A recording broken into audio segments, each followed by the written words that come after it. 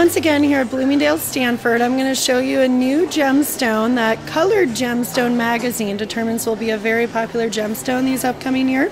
It is called the Labradorite, and it is a part of the Feldspar family. And the reason they believe it's going to be a very popular gemstone this upcoming year is because of its iridescent quality, and also it's one of the more affordable gemstones in the semi-precious gemstone family. So that is a Labradorite there in the middle. It is set in a bronze setting from Brana's Muir Woods collection.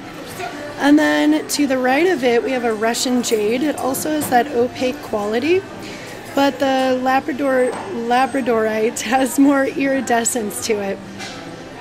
And then moving right along with the Muir Woods collection, there's a Citrine in this triangle cut, set in the bronze setting.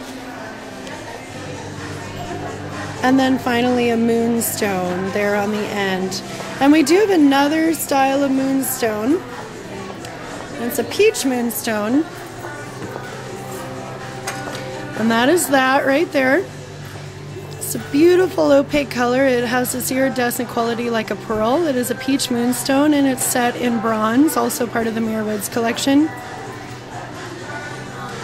And then one of the very beautiful faceted gemstones, the green Amethyst with those claw-like tree branches around it. They're just beautiful this year for statement jewelry pieces.